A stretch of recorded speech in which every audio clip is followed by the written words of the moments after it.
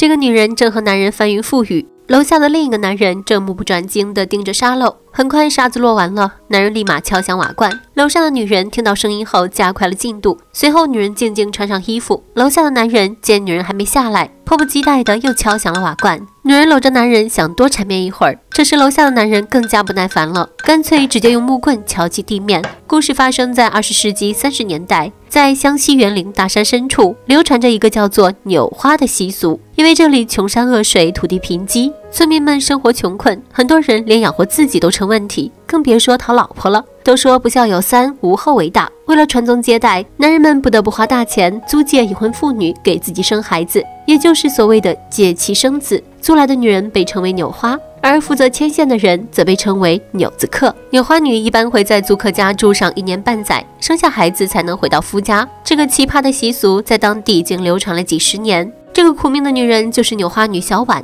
刚结婚2年，丈夫就得了肺痨，为了赚钱给丈夫治病，她不得已做了扭花女。刚生下孩子3个月的小婉，盖着5颜6色的红盖头，含泪坐上了简易的轿子，踏上了去往牛主家的路。牛中介一路吹着唢呐，就像送亲似的。之所以盖上红盖头，是为了不让扭花女认识路，防止女人偷偷跑回家去，这是规矩。一行人沿着蜿蜒崎岖的山路前行，在路上休息的时候，小婉向牛中介打听主家的信息。中介表示，牛主家是一对兄弟，一起花钱租的小婉。得知要伺候2个男人，小婉惆怅不已，当即想要反悔，称她这小身板的承受不来。她恳求中介换另一家，中介当然不答应，因为小婉丈夫已经收了钱，行有行规，不能毁约。小婉知道自己没了退路，她现在唯一能做的就是尽快帮男方生下孩子。她来到河边，望着波光粼粼的河面，思绪早已飘到了自己孩子身上。突然一声枪响袭来，小婉被吓得手帕掉到了河里。就在这时，一个撑着竹筏、面容俊俏的年轻小伙游了过来，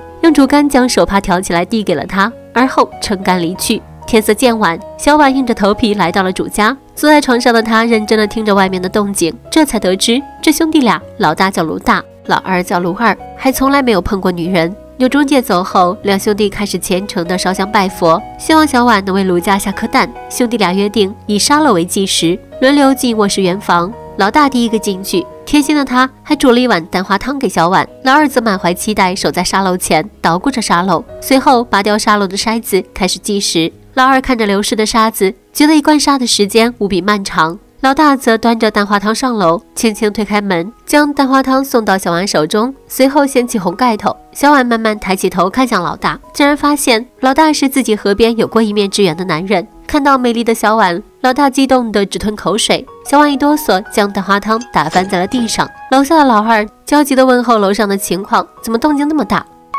没事。老大绅士地收拾着地上的残局，脱去他的鞋子。小婉主动将他的手放在胸前，随后宽衣解带。老大似乎有些紧张，可时间1分1秒的过去，他也开始主动褪去衣物。小婉起身穿衣，贴心地安慰老大，主动引导他应该怎么做。两人办完正事，聊起天来。老大听完后，对这个女人很是同情。不一会儿，罐子里的沙漏完了。老二见老大还没下来，迫不及待地连续敲罐子，提醒大哥时间到了。小婉恳求老大让自己只服侍他一个人就好。老大迫于自己与弟弟的约定，迫于无奈起身离开，独留小婉焦急地在屋子里徘徊。这时候老二闯了进来，跟成熟稳重的老大相比，老二鲁莽草率。小婉不想伺候他，这时他看见床边有一条蜈蚣，突然急中生智，把手伸到蜈蚣面前，故意被蜈蚣咬伤。老大听到动静冲了进来，这是我见过最丧心病狂的风俗。两兄弟为了传宗接代，竟然租女人回家生孩子。老二急匆匆进房，脱掉围巾，直奔大床。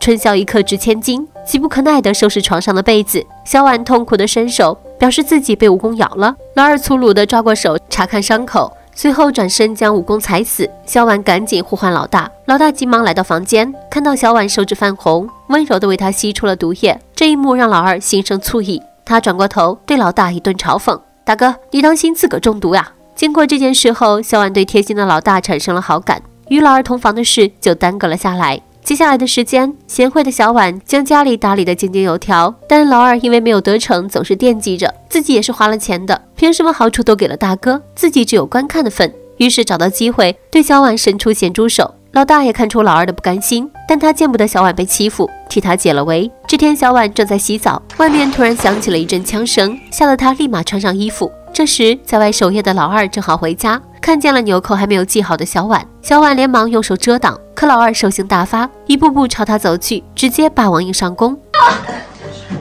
老二，小婉立马说自己大姨妈来了，可老二并没有停下，还好老大及时出现制止。小婉再次躲过一劫，生气地拿着衣服走出房间。老大拿来一碗白肚汤给他，他一口气喝下，眼里充满了感激。在他心中，只有老大尊重且爱护他。他开始将老大作为自己的精神寄托。1个月后，中介找到老大，问小婉是否怀孕，因为按照规定，纽花女没有怀孕，她就拿不到另外一半的钱。中介提醒老大，千万别动了真感情，人家生完孩子还是要回夫家的。这天，小婉在山里采草药，一些虫子钻进她衣服里。她见四下无人，直接脱掉衣服找起虫子。此时老二正在树上色眯眯地盯着她看，他一直在暗中跟踪小婉。现在机会来了，他可不想错过。结果却被同村的一个男人捷足先登，这还了得！老二赶紧上来，用猎枪赶跑了他。这一英雄救美让小婉对他的印象有所好转。可即便如此，小婉的心里也只有老大。作为大哥，老大心里也很清楚老二的心思。如果自己一直待在家里，小婉就很难接受弟弟。与其这样，倒不如他主动离开，给两人创造私密空间。村里正好最近要外出放牌，老大便去报名参加了。得知老大要扎牌去德州，小婉直接带着行李去找老大，表明自己也要跟着去。见老大犹豫不决，小婉便在船坞中默默解开衣裳，以表心迹。老大控制不住自己，两人温情的一幕被岸上的老二看得清清楚楚。他委屈又愤怒，直接对天开了一枪。老大听到枪声，瞬间清醒过来。晚上，两兄弟坐在火堆旁谈心。老二表明自己喜欢小婉，知道小婉和老大两情相悦，而自己被欲望迷了眼，情绪一激动，竟然拿出小刀，求老大把他给阉了，这样自己就断了念想。老大满眼心疼，起身为弟弟穿上裤子，让他好好照顾小婉。之前还争得面红耳赤的两人，如今竟然谦让起来。随后和小婉在柴房里谈话。老二他真的喜欢你。老二躲在角落，听见了老大的话，内心十分感动。第二天一早，老大选择了不辞而别。当天晚上，老二准备了好酒好菜，想和小婉聊聊，小婉却故意将他灌醉，又躲过了一次。他现在只盼着老大能早点回来，早点给他生个大胖小子。可天不遂人愿，行牌途中突然天降暴雨，竹筏被打翻，和老大一起行牌的老乡被水冲到岸上。醒来后却不见老大的身影，他大声呼喊，但始终得不到任何回应。得知消息的小婉崩溃地跪在河边，以泪洗面，悲痛万分。无奈之下，只好开始接受老二。这个女人太惨了，被当作物品卖到农村，为男人生孩子，好不容易喜欢上男人，可男人竟因为一场意外失踪了。如今的她失去了依靠，如果还怀不上孩子，就得把钱还给男人家。小婉满脸悲伤地坐在床上，主动伸手抚摸着老二的肩膀，很快就点燃了老二的欲火，眼看着就要成了。小婉突然阻止了他，说自己大姨妈又来了，这次是真的了。两人的圆房又泡了汤，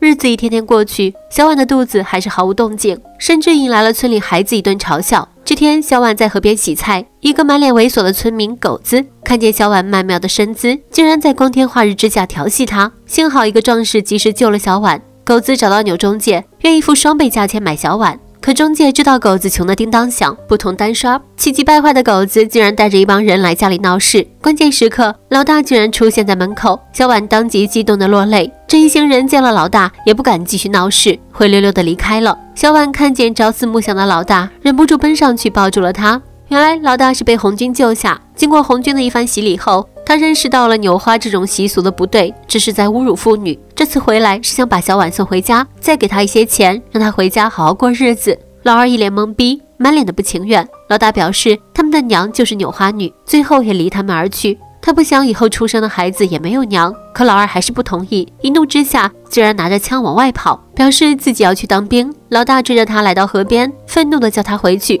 可他不依不饶，还举着枪对准老大。这时小婉也从家里跑到河边，提醒老二不要冲动。这天，一个受伤的男人出现在兄弟俩的家，善良的小婉将他救下，养好伤。男人向他们坦白身份，其实他是红军的侦察排长罗武庚，为了躲避国军的抓捕，不得已躲在这里。然而国军得到消息，开始带兵赶往老大家。罗武庚将一张纸条递给老大，想让他帮忙将消息带出去。老大毫不犹豫地答应了。不一会儿，国军到达了老大家对面，老二和罗武庚开始与国军对抗，现场枪声接连不断，可对方人多势众，眼看着就要败下阵来。老二为了保护排长，穿上排长的衣服，将国军引到树林，却不幸中枪身亡。这时小婉赶了过来，抱着老二痛哭流涕。这个她曾经厌恶的男人，竟然成为了救国救民的大英雄。为了给老二报仇，老大毅然决然地加入了红军。临行前，老大承诺，如果能活着回来，一定会身披五彩圣衣，脚踏七彩祥云，娶她过门。小婉点头答应。